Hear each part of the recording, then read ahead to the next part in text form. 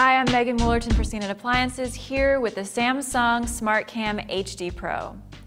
This little camera is designed to compete directly with the Dropcam Pro. It costs $189 compared to the Dropcam's $199 and offers a lot of the same features. The first thing you'll notice about the Samsung model in comparison to the Dropcam Pro is that it looks kind of like a smoke detector with a cheap plastic base. The Dropcam is a lot more substantial even though it's more streamlined. I just like the way it looks and feels a lot better. As far as features are concerned though, I think the Samsung is pretty competitive with the Dropcam. It offers a lot of the same things, the same 1080p resolution, but one thing I really like about the Samsung model that the Dropcam Pro doesn't offer is local storage. If you have an SD card, you can store directly onto that, whereas the Dropcam is all remote storage.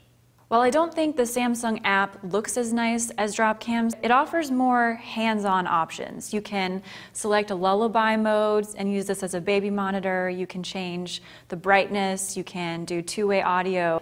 So the app seems to offer more options, but the design is a little bit worse than the Dropcam Pro. While we did notice some lag time with both of the cameras, the Samsung tended to have a shorter lag time on average.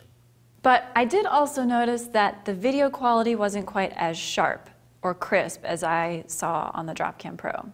So while you get a shorter lag time, your video quality is a little bit worse.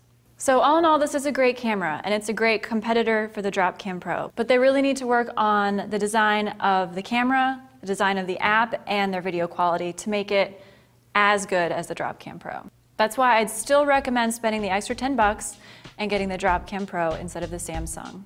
Thanks for watching. I'm Megan Woolerton for CNET.com.